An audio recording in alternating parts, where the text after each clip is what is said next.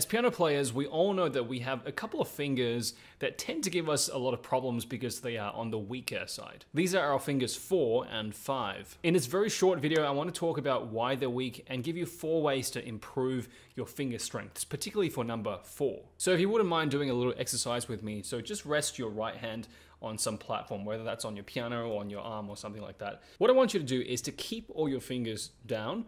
And let's try now to move your thumb up and down. This is your finger 1 up and down, like this, whilst keeping 2, 3, 4, 5 down. Okay, let's try number 2 now. So now it's 1, 3, 4, 5 down and moving number 2. Let's try number 3 now. And now to number 4. Now you should be feeling some difficulty with this one. This is a very annoying one to do. And finally, number 5.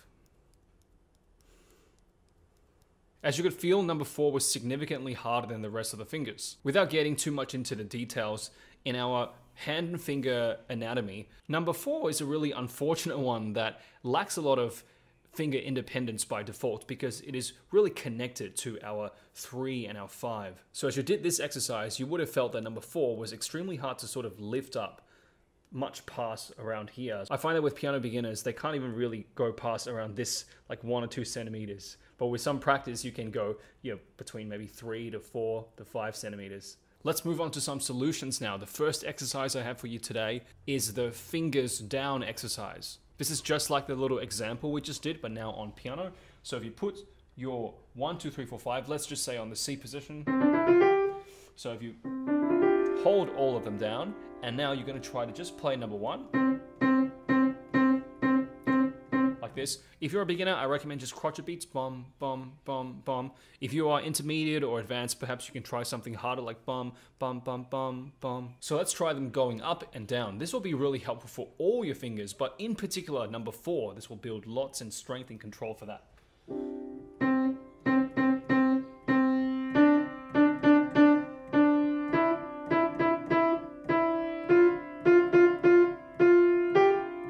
And coming down.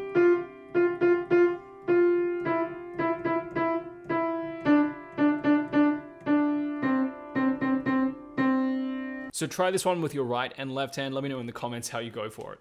Second exercise I have for you is to trill with our fingers 4. A trill needs to have 2 notes, so you can trill with either 3, 4 or 4 and 5. So pick any note on the piano. Today I'm just going to pick D and E, and if we do 3 and 4, it'll sound something like this. You should try also 4 and 5. Sometimes just doing the trills can sound a little bit boring, so I recommend you, if you want to keep it a little interesting, maybe play some left-hand chords with that too. For example.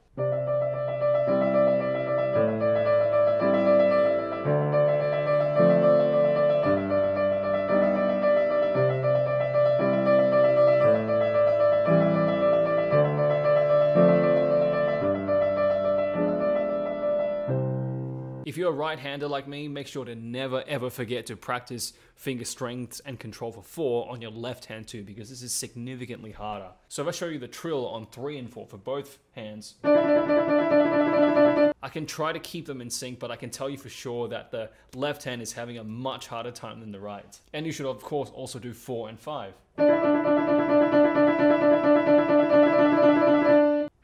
See, it got a little out of time at the end there, particularly in the left hand because it was a lot weaker, and now you need to build more control for that one.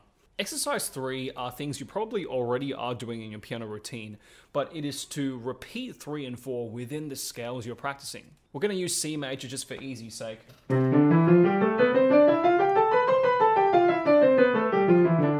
So let's say I want to practice getting better control and strength for my right hand's 4. I might do something like this.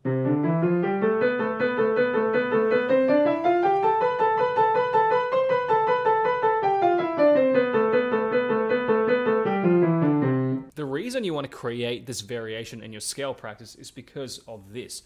Now, in most of your scales that you play on the piano, the fingering sequence is usually something like 1, 2, 3, 1, 2, 3, 4.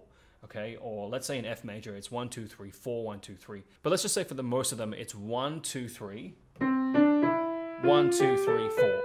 and repeat. 1, 2, 3, 1, 2, 3, 4, 1, 2, 3, 1, 2, 3, 4. So which one of these numbers are repeated? As you can see, 1 is repeated, 2 is repeated, 3 is repeated, but 4 only gets one shot to practice in each octave. So it's kind of a sad thing where the 1, 2s, and 3s are by default already the strongest fingers, and they get to practice twice for every octave. And poor fourth finger is the weakest one, but yet it doesn't have the opportunity to, let's say, train more. So I create these variations for my own practice and for my students to allow number 4 to have more chance to kind of work and train itself. Let's try one for the left hand now.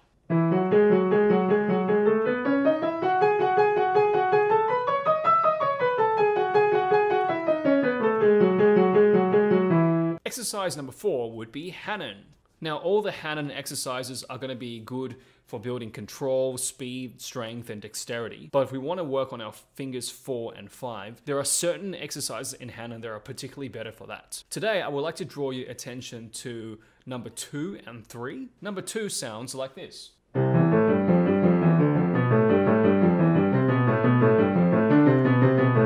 Number 3 sounds like this.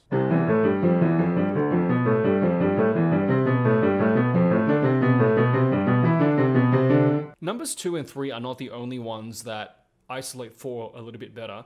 The reason I pick numbers 2 and 3, you can also look for other exercises in Hanon that work on 4 more. The way you do that is just look at the first bar in the right hand and look for the exercises where 4 is repeated at least twice. For example, in number 2, here it happens once, and second time here. So left hand will have its turn to practice playing number 4 twice on the way down, but on the way up, it's going to be for the right hand. So again, just look at the right hand, look for exercises that have the fingers 4 twice in the first bar, so you have that extra chance to train it. A tip I have for beginners and intermediate pianists as well is to try to accent the 4 when it comes.